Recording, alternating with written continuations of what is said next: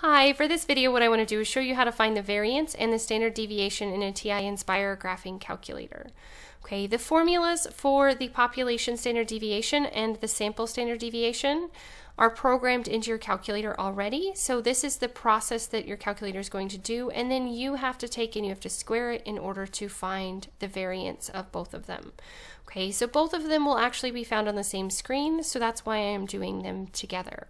Okay, the process steps that your calculator is doing is it's taking your individual data values, subtracting the mean. It is then going to square those differences and then sum up that the differences squared. And for the population standard deviation, it's going to divide by every data, the number in your data set.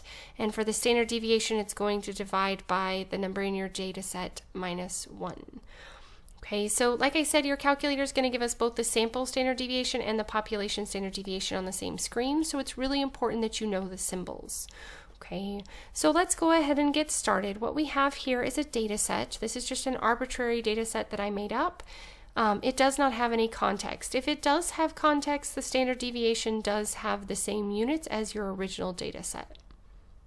All right, so I'm going to take these numbers and enter them into my calculator. I do have them written on a sheet of paper in front of me, so that's where I'm getting the values from. You can just follow along. So I'm going to grab my calculator, and I'm just going to start a new one.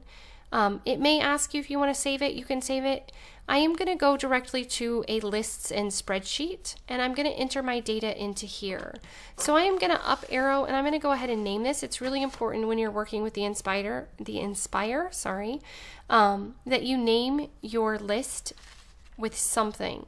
Okay, in this one I don't have any context, so I'm just going to call it data. I could have just called it X. It doesn't matter. Okay, and now I'm going to just type in my values that I have written down in front of me. So if you want to just follow along, I'll go slow. And all I'm doing is typing the number and pressing enter afterwards. Okay, I am going to go through this really quickly to make sure I did not make any mistakes, because it's really important that you always check to ensure that when you put your data in, that you did not make any mistakes, because if you mistyped any single value, you will get the wrong answer. Okay, you can find the standard deviation on the screen, but I find it's very cumbersome to read. So what I'm going to do is I'm going to hit Control and I'm going to insert a calculator screen. I just find it easier to find these values on the calculator screen.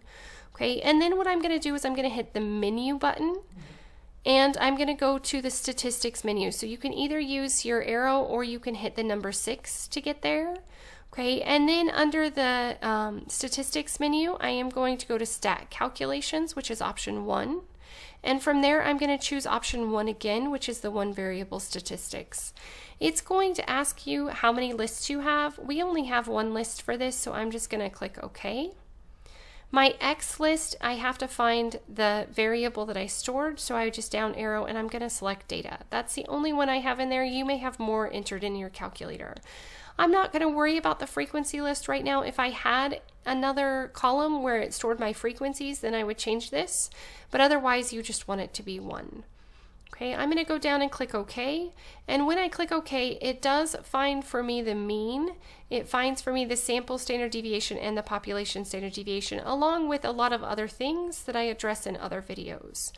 Okay, so the S sub X represents the sample standard deviation, and the sigma sub X represents the population standard deviation. So I'm going to go ahead and write both of those down. So the standard deviation for the population was approximately 2.615, and the sample standard deviation was approximately 2.757. So what we need to do is we need to square this value in order to get our variance. Now, if you square this particular one, it's not going to give you as accurate of an answer, and if you are working with an online platform, you may get the wrong answer by squaring the rounded version.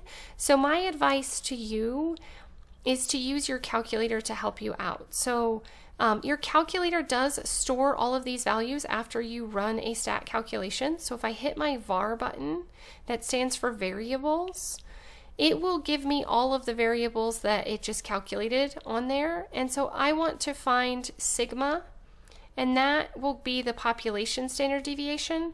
And then when I hit x squared, it will just square my standard deviation out to as many floating points as your calculator will give you, and this is going to give you the most exact answer. So 6.84 would be our population variance. So just to show you how different it would have been if I would have squared this, 2.615, and I find a lot of students, sometimes they square it really, like they really round it, and they round the standard deviation to 2.6 and then they square it. Notice that it gives me a very different answer, 6.76 versus 6.84. That's why I advise using the VARs. Okay, we also want to find the sample standard deviation. So to do that, we're going to do the same thing, the VARs, and we're going to go down to find stat.sx. And then I would just hit the x squared and enter, and we get 7.6 as our sample variance. So again, it's best to use the stored features in your calculator rather than using a rounded version in order to square it to get your variance. So just to recap from the top, what we did was we started with a new document. We opened a so when we came in here, we opened a spreadsheet screen, and I'm going to go back to my current one. We entered our data in, and then we opened up a calculator menu. So to get to my calculator menu, I can either use my mouse pad to arrow onto the 1.2, or I can hit Control with the arrows to go back and forth between screens. And then we hit Menu, Option 6 Statistics, Option 1 Calculations, and then Option 1 Variable Statistics. From there, we just entered all of our data in, and then we squared them to find the standard deviation. Okay, make sure that you are looking for the correct one and know when you're looking for population standard deviation versus sample standard deviation. As always, thanks for watching. If you have any questions, please let me know. If there are additional topics that you need me to cover, please let me know that as well.